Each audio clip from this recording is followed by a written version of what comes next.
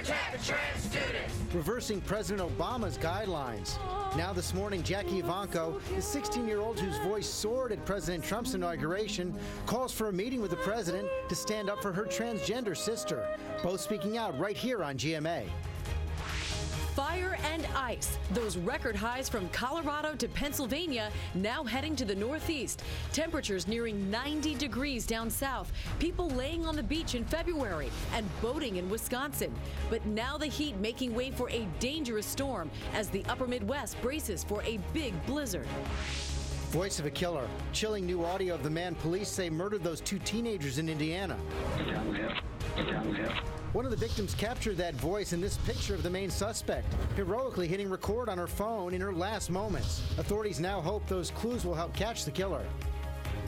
We're up all night to get lucky. We're up all night in just one ticket, that massive $435 million jackpot, only one winner with those winning numbers somewhere in an American college town. Who won one of the biggest Powerballs ever? The search to find the luckiest person in America this morning. Your gift keeps on giving. Live in Times Square, this is GMA with Robin Roberts, George Stephanopoulos, and Michael Strahan. And good morning, America. Happy Thursday. It is a good morning for one person in this country. At least one person. At least one person. Not only, we're going to take a live look at Lafayette, Indiana, but not only one person, but it was bought in a college town, George. Can you imagine being a college student who may have won over $400 million? Starting a little early in the week. I'll tell you, I would be like Rodney Dangerfield and back to school. Well, I hope I was your friend then. We'll have more on that in just a moment, but first we want to get to those protests happening overnight over the White House's transgender rights decision. We will hear from the inauguration singer Jackie Ivanko and her transgender sister in just a moment. But first, ABC's senior White House correspondent Cecilia Vega has the very latest on all of that. Good morning, Cecilia. Amy, good morning to you. Donald Trump campaigned on being a friend of the gay community, but so many this morning saying that late night move from the White House here sets back protections for transgender people. Overnight, protesters taking their battle cry for transgender rights directly to the White House. Shame on Trump. Protect the trans students. Accusing the Trump administration of delivering a major blow. Trans equality now. In a late-night decision, the White House reversed guidelines issued under President Obama. Public schools no longer required to allow transgender students to use the bathroom of their choice. The president's made it clear throughout the campaign that he's a firm believer in states' rights and that certain issues like this are not best dealt with at the federal level. Top Democrats calling the reversal just plain wrong and saying civil rights are not confusing. Jackie Ivanko, who sang at President Trump's inauguration and whose sister is transgender, tweeting, "You gave me the honor to sing at your inauguration. Please give me and my sis the honor to meet with you to talk transgender rights." The issue even pitting 2 key members of the president's cabinet against each other. Secretary of Education Betsy DeVos saying, "We have a responsibility to protect every student in America. This is not merely a federal mandate, but a moral obligation." While Attorney General Jeff Sessions said the Department of Justice has a duty to enforce the law, adding it remains committed to its protections for all students, including LGBTQ students. Stuck in the middle, students like Gavin Grimm. Born female, his Virginia school district banned him from using the boys' bathroom. His case now headed to the Supreme Court. We will not be beaten down by this administration or any. No, we won't. Yeah, that big protest here overnight. Now, this order does include language requiring schools to protect transgender students from bullying. But, George, this is being viewed as a major setback for transgender rights. Thanks, Cecilia. Let's get more on this now from Jackie Ivanko and her transgender sister, Juliet. Thank you both for joining us this morning. And Jackie, let me begin with you. We saw your tweet in Cecilia's piece. Have you heard back from the president? No, I have not heard back yet that I know of, but I'm hoping soon. and if you get that meeting, what do you want to tell him? I guess I just want to enlighten him on what my sister, I've seen her go through every single day in school, and people just like her, what they deal with, the discrimination, it's terrible. And I guess I kind of just really want him to relook at that. And Juliet, what does the president need to know about what you go through every day? Basically, that being at a high school where the policies on the bathroom are unclear, as Jackie has said, I kind of live it every day, going through discrimination. I've had things thrown at me. I've had people say pretty horrible things. And the unsafe environment is just very unhealthy. So I feel like Donald Trump needs to know that being in such an unsafe environment won't do any good for not only the transgenders in the LGBT community, but as well as everyone as a whole. So did your life change when the guidelines came out from President Obama, Juliet? So far, luckily, nothing's very much changed for me. Of course, when I heard about it, I was very disappointed, and I realized that we would need to take action in order to enlighten the administration on everything. But has your school overall been protective of you? Overall, yes. And Jackie, of course, you did sing at the inaugural. The president was a big fan. Would you sing again? Most definitely, because the reason why I did sing for the inauguration was not politics. It was for the honor and the privilege to perform for my country. And that will stay the same, I think. Okay, let's hope you hear from the president. Thank you both very much. Thank you. Let's get more on this now from our chief legal analyst, Dan Abrams, right here as well. So what's the practical impact of what the president has done? Well, instead of viewing this as a civil rights issue, a fundamental question of discrimination where the schools don't have any choice, it's now going to go back to them to be able to decide what they want to do. But keep in mind, there's already a nationwide temporary injunction in place, which effectively means this directive from President Obama isn't being executed right now anyway. So when it comes to what happens today, is there a difference today? No. Is there going to be a difference in the future? Yes.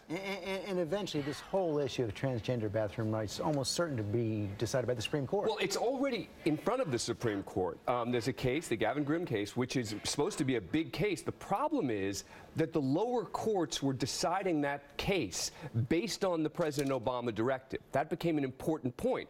So if you don't have that directive anymore, and you don't have the administration defending it in that way, you've got a fundamentally different case. And so the question now is the Supreme Court going to say, wait a sec, if this is the administration's position on this now, we're going to send this back to the lower courts, and we're not even going to hear this case that we were supposed to decide next month. How it all ripples yeah, out. well, but I think in the end, it will eventually end up there in some way, shape, or form to answer the fundamental question, is this a Title IX violation? Is this a civil rights case? Because if you have different rulings coming from different circuits in the country, you're probably going to end up in the Supreme Court. Okay, Dan Abrams, thanks very much. All right, and now to Republican lawmakers facing angry voters at town halls across the country, upset over President Trump's agenda.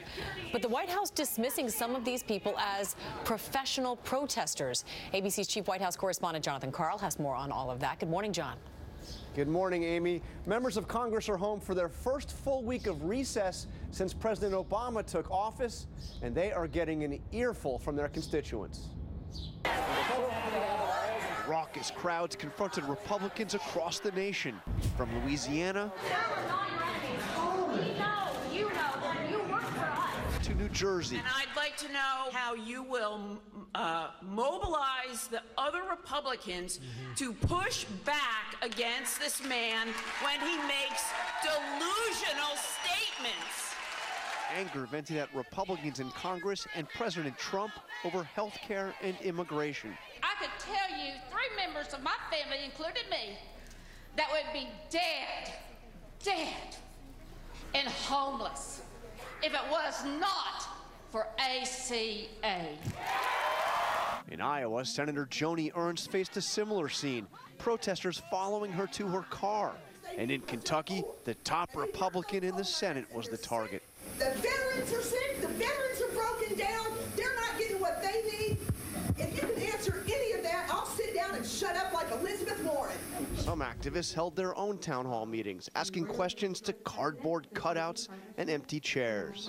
President Trump dismissed the scene as so-called angry crowds, planned out by liberal activists. Sad. The president referred to so-called angry crowds at these town halls. Is he suggesting this is manufactured anger, that this is not real anger and real concern? I think there's a hybrid there. I think some people are clearly upset, but there is a bit of professional protester manufactured base in there. Just because they're loud doesn't necessarily mean that there are many.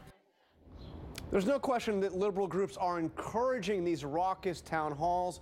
MoveOn.org has dubbed this week Resistance Recess. They've published the lists of address and times and places for these town hall meetings. But, George, at several of these town halls, you see constituents holding up their driver's licenses to prove that, yes, they are constituents, they are from the local area. Okay, John Carl, let's talk about this more now with our Chief Global Affairs anchor, Martha Raddatz. One of the big issues there at the town meetings is immigration. And, of course, today you have the Secretary of State and the Secretary of Homeland Security down in Mexico ahead of protests there as well. That's going to be a very tough meeting, George. Mexico has already said they don't want to be pushed around by America. We can't stress enough how important this partnership is with Mexico, third biggest trading partner, and we've got Mexico saying, we don't want that wall built, and we're certainly not going to pay for that wall. So this is going to be a tough meeting. I think success could be defined by them just coming out and saying they'll try to work together. And they'll talk some more in the future. Meanwhile, we talked yesterday about the fact that the president has asked for a battle plan against ISIS next week. Right now, a major advance for the Iraqi troops backed by American forces there. Backed by American forces, they have apparently retaken the airport in Mosul. That is a huge deal. If you have the airport, you really have the advantage there. But we've got months ahead of us as they try to go into western Mosul, and we have now learned that there are more Americans involved closer to that battle line, and in fact, we have had some wounded. And we've had at least one general on the ground say he wants even more American troops closer. Yes, what they do is they sort of gradually go towards the front line. It's called they're with the battalion now, about 700 Iraqi forces, and they can gradually get closer. They help call in air support. They feel it's very important to have more Americans closer. Okay, Martha Raddatz, thanks very much. Michael? All right, thank you, George. We're going to turn now to those storm watches across the Midwest while millions enjoy record heat. And Ginger is outside Times Square to fill us in on that. Good morning, Ginger. Good morning to you, Michael. A mild Times Square this morning. Temperature already 44. We're going to tack on 20 degrees. An average high is 43. So we're already way past that. Madison, Milwaukee, and Green Bay all hit all-time February record highs yesterday. And look at this. The mild air is not done with us. We could see our first 100 of the season in the United States in Laredo, Texas today. So a lot of folks from south to north dealing with the mild, but don't worry, winter's coming back, and it's coming with a lot of wind and certainly snow. Parts of Nebraska, Iowa, South Dakota, Minnesota have snow on the way, and severe weather threat is big tomorrow afternoon for Indianapolis, Detroit, and over to Cleveland. We'll have much more on that coming up in just a couple of moments, but Michael, we want to head back into you at NAMI. All right, thank you, Ginger. And I know everyone here has been waiting for the 60s. Oh, I've got my day totally planned out. Absolutely. Just so you know. Yeah, exactly. All right. Now to that fiery showdown over the Dakota Access Pipeline. Police arresting protesters who refused to leave by last night's deadline, but opponents of the project say they are not giving up their fight. And ABC's Philip Mena has the very latest. This morning, at least 10 pipeline protesters behind bars. Officers taking them down and arresting them Wednesday for refusing to leave this North Dakota campsite. We're being forced out of our home right now. Officials warn the area will soon flood, and trash and debris left behind will become a hazard to nearby rivers. People need to leave for their own safety. And it's also about keeping pollution out of the river. Since last April, the land has been the epicenter of the fight against that 1,200-mile Dakota Access Pipeline that'll run oil from North Dakota to Illinois. Opponents say the pipeline will disturb sacred Native American sites and pollute the water supply. But the pipeline company says it's safer and cheaper than using trucks or trains. At its peak, the movement against the construction drew thousands of environmental activists, including celebrities like Susan Sarandon and Pharrell Williams. But this morning, less than 100 protesters defiantly remain. I'm not trying to get arrested, and I'm not a criminal. The deadline to vacate the camp passed at 2 p.m. Wednesday. By then, some protesters had begun ceremonially torching parts of their own camp. One of those fires burning out of control, injuring a 7-year-old boy and a teenage girl. The next crucial moment in this standoff will come later this morning when officers will again attempt to clear the campsite. And police say they hope to make that happen without anyone else getting hurt. George? Let's hope so. Okay, Philip, thanks very much. We're going to get the latest now in a stand your ground case from Florida where Curtis Reeves killed a man in a movie theater after an argument over a cell phone. Shooter's wife is now taking the stand to help him avoid a murder trial, and ABC's Steve Osunsami is tracking the case. Good morning, Steve. Good morning to you, George. Today, the judge in this case will visit the movie theater where the shooting happened. She will decide before trial whether the shooting was justified.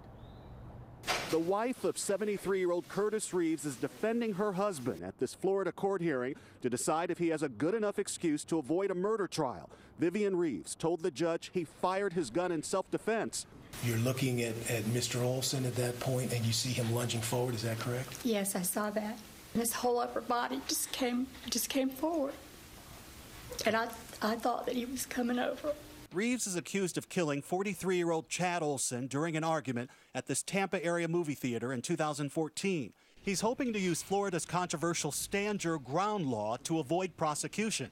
The two men are seen arguing in this blurry surveillance video from the dark theater. That's Reeves at the bottom right of the screen. The court has already heard from doctors who say that Reeves is an old man with arthritis who had good reason to fear a physical fight with a man who is 6'3". But lawyers for the victim's family aren't buying it. I really think that this is a lot of smokescreen stuff. I think they're just trying to say that he was this gentle, frail old man. The entire argument was over a cell phone that Olson was using during the previews. His wife, who was sitting next to him in the theater, says he was using the phone to reach their babysitter. She told us he did stand up to argue with Reeves, but says Reeves stood up too. He was steps above us, the other guy. He was towering over us. How is that a threat? But in these police recordings, Reeves tells a different story. Scared the hell out of me. Okay. I thought the guy was fixing to beat the out of me. Olson's wife will testify she was struck by a bullet in her hand during the shooting. A decision as to whether this case will move forward is expected to come sometime next week. George? Such a tragedy that came to this. Okay, Steve, thanks very much. All right, everybody. Now to that big news about that $435 million Powerball jackpot. One lucky winner matched all 6 numbers, and a winning ticket was sold at a gas station in Lafayette, Indiana, which is the 7th largest jackpot in Powerball history. And if the winner chooses a lump sum payment, what do you think they get? Well, I can see it. 250 million. Yes, you can see it. You spoiled it. You spoiled it. 250 million is not bad at all, and the odds of winning are 1 in 292 million. So if some student quickly changes their major to finance, maybe that'll be a clue, it could right? be them.